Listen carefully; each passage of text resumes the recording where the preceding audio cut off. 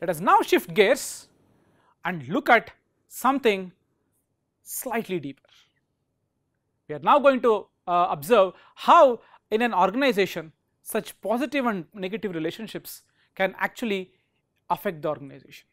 Let me now ask the big question, the main question in this chapter. So, here is the puzzle. Let me pose the big question as a puzzle. There are 30 people in an organization, 30. Out of these 30 people, since it is only 30 people, they know each other. So, it is what is called a complete graph. 30 people who know each other. Perfect. So, how many possible friendships are there here? We have discussed this before. It is roughly 30 square by 2. To be precise, it is 30 into 29 by 2, but throughout the discussion in this course, a graph on n number of vertices, we assume, has roughly n square by 2 number of edges. So, with 30 people, you have 30 square by 2 number of friendships, which is 450, alright. So far so good. Out of these 450 friendships that you are seeing, some of them can be positive, some of them can be negative. So, observe carefully.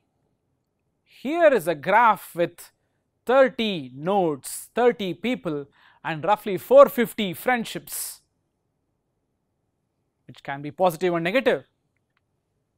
We also know the 4 cases. If there is a triangle here with a positive, positive, negative, it's unstable. It will move towards positive, positive, positive or positive, negative, negative. We have discussed this enough. All you should remember by looking at this figure is that given a complete graph with 30 nodes and some random plus minus symbols on these edges, in an organization, it moves towards stable state, because every triangle here, if you see, may not always be stable. Okay.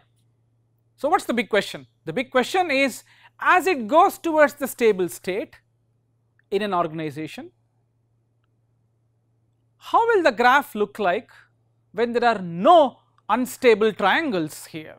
I repeat, out of 30 people, given 450 friendships with some random plus minus symbols on the edges, which is friendship and hatred, what does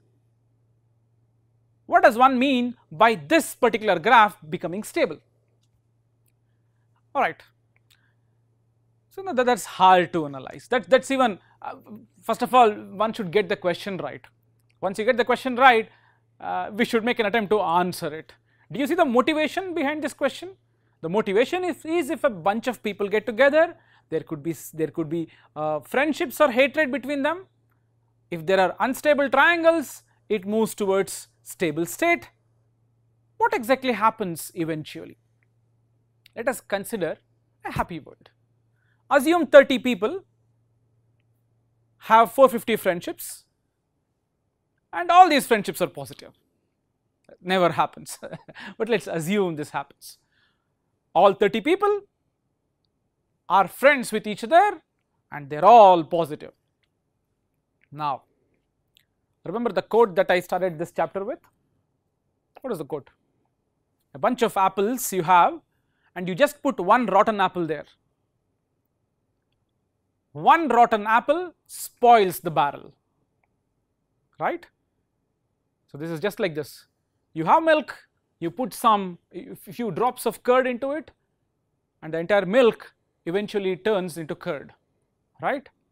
Given this kind of a happy world with all relationships being positive, just try introducing one negative friendship. What will that result in? Observe, one negative friendship will result in a triad around it, at least one triad, right? One triangle, one negative friendship, and that results in Rama Krishna kind of a phenomena. And this one negative friendship ensures that one of their friendships becomes negative, and this cascades. What do I mean by this cascades? One negative friendship results in another negative friendship, results in another negative friendships, so on and so forth. But wait a minute, will this result in all of them becoming negative? My curd milk example is not actually true here. Why? Introducing one negative friendship will result in negative friendships, but then if there is a triangle with 3 negative friendships, that will result in positive friendship. So, it is not really true that introducing one negative friendship results in all negative friendships. It may not really be true. What else will happen here? I repeat the question, given 30 people, I am using 30 for example reasons, you can call it n, 100, 200, whatever, let us stick to 30. Given 30 people, 450 friendships, positive or negative, there are some unstable triangles here. It will reach stability slowly. How does an organization with all stable triangles look like? Is the big question that we are going to answer now.